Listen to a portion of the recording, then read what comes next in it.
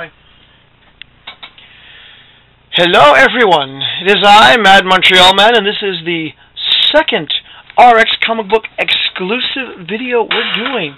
As you remember, yesterday I did a video called Unbagging, in which I revealed that I had managed to track down a second Phantom X, and also the rare Green Spider-Man.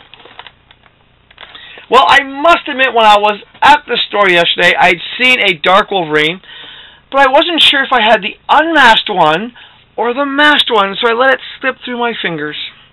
I got home, and I realized I had the unmasked one, which I had forgotten was not the variant. The variant was the masked one.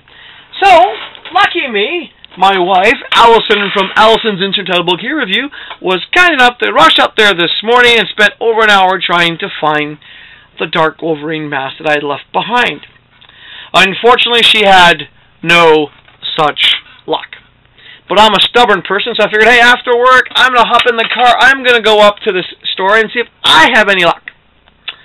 So I did that, and, well, that store didn't have it anymore. But I still have to do another unbagging. So yes, unbagging Encore. Here we go. Today's bag, as you can tell, is a blue bag. Once more, it is made of that wonderful fabric called plastic. Let's take a look inside. What do we have? Well, to begin with, Sam, I know you're going to hate me, but I'm unbagging this right now. It's another Phantom X. Yes. It's a third one! I got 3 of them now! That said, I'm willing to trade this one, because I realized I did not pick up the variant Ghost Rider from the Terrax series. So if you want to trade this for the variant Ghost Rider, I have the blue flaming Ghost Rider. But wait, what else is in the bag? Oh, it looks like a Marvel Legend package.